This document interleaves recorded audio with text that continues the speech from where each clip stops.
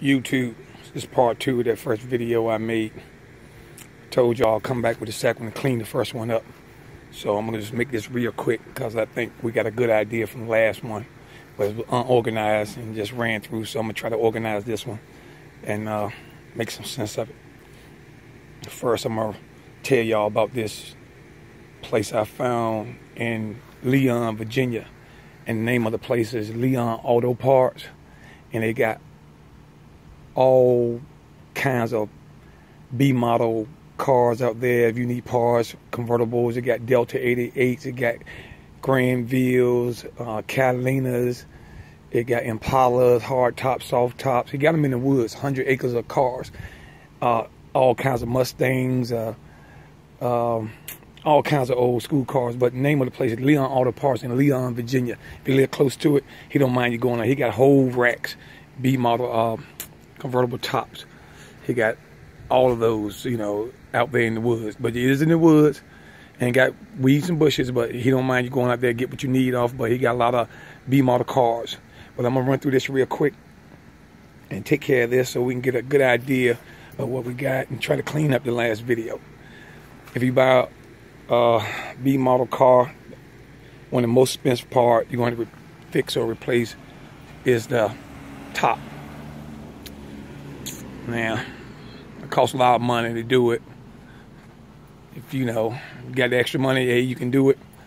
You can pay somebody to do it. They're gonna hit you in the pockets, or try to do it yourself. But I'm gonna try to do a quick overview of it, clean up the last video, but I'm just gonna jump on it. If you buy an old school car, top halfway work. The first thing you want to do, if it don't work, it won't go up or down, you want to check your fuse. Check your fuse at the top. It should be the 30 amp fuse on the top left. Check that fuse. If it's good, you move on to your switch on your dash. Like I said before, sometimes your contacts inside your switch is bad, and you can just take it apart, sand down the contacts, and it probably will work if it ain't got no other product. Because they're real simple, just contacts. So if you sand them down, clean them up, they probably work, because it's probably got residue and old stuff from just sitting around. So you can try that out. If it still don't work after that, what you want to do is you want to come back to your back of your car, take your back seat out, and you want to check your relay. This is your relay. This is the main power wire coming from the switch, and you know, from the main power in the car. This is the power to your motor. These are the up and down power cords, wires to your motor. So when you hit the switch on the dash, it's come through here, and then it goes up in here and tell each one, the up and down, tell the motor what to do. The motor start turning, and you got your transmission gears. Transmission gears are usually nylon gears, or are nylon gears. If they start turning, depends on which way you turn your switch, up or down, the motor gonna start turning inside. When the transmission gears start turning, you're gonna turn these, the cables. And I brought one of the cables out so you can see how it works. It got like a box end. It fits into the groove inside of the transmission, and you screw it in. Sometimes these right here will round off, and your top won't move, even though you can hear the motor running, but the top is doing nothing. Sometimes these will round off, and you best get another set. This one is pretty good. The corner, if you can see it good. You see how square it is? You want it like that, square.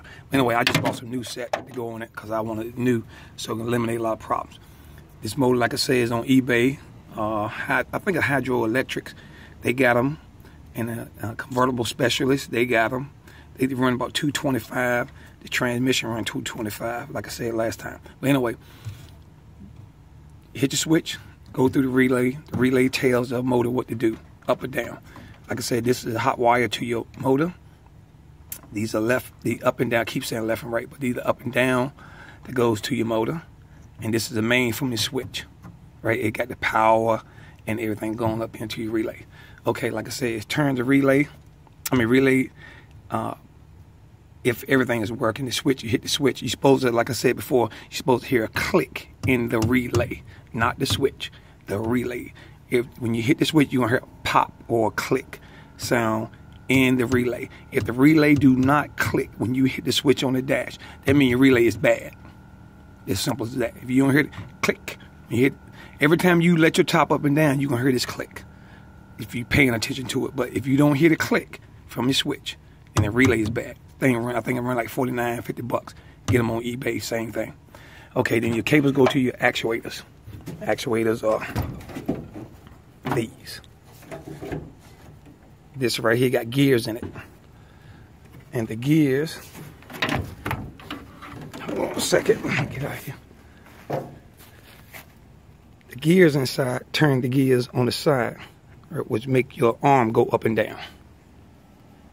But the actuator is full of gears. Got these 3 bolts, 2 or 3 bolts that hold the actuator on. Just take them off.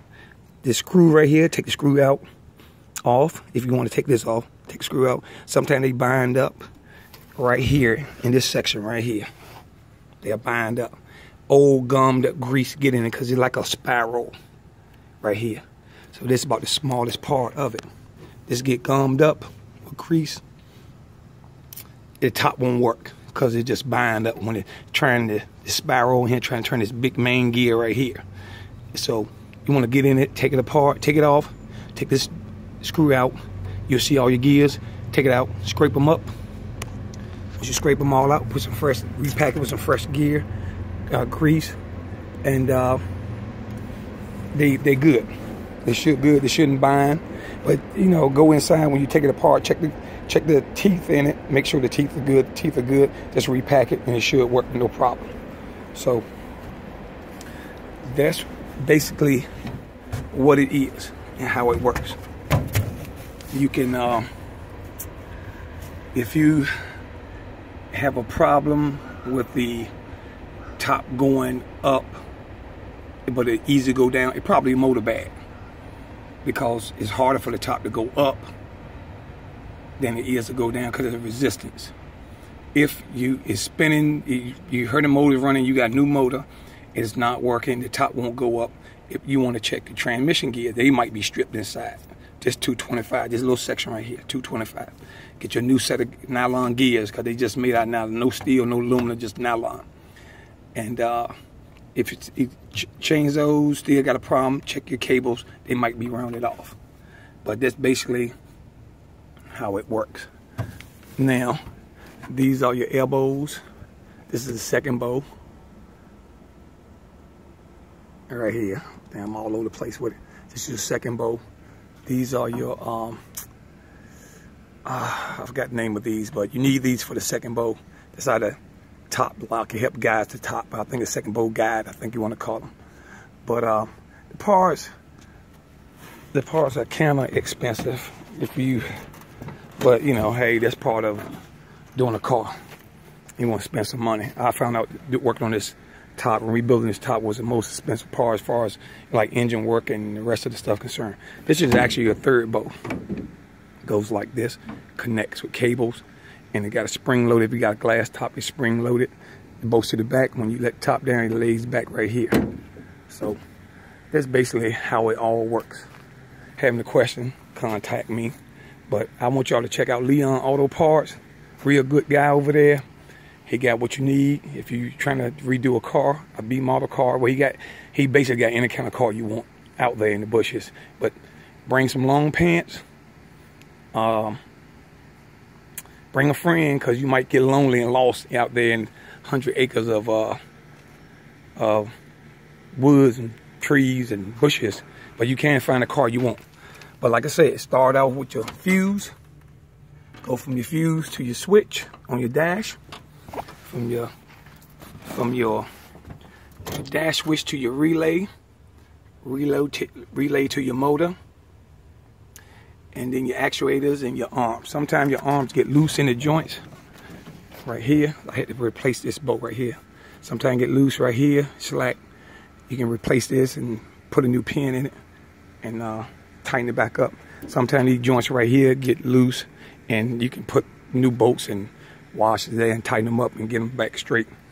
But that's basically how it works. And I hope it helps out to somebody who really want to work on the car and really get it straightened out. But like I said, check your cables, check your actuator. Sometimes it's better just to get a new motor, because when I took this one apart, it was full of rust. It was working halfway, but it was full of rust. The bushing was burnt up and all kinds of things. So it's good to just get you. You're gonna keep the car for a while. You're gonna be doing something with it. Just get you a new motor, and that way you ain't got to worry about it. One day you catch it in the rain and it won't go back up. Like I said, but that's basically what it is. Leave me a comment on the last video, answer a few questions, try to help you out as much as I can. But I got a friend who got a video with the red Granville on it, I think it is.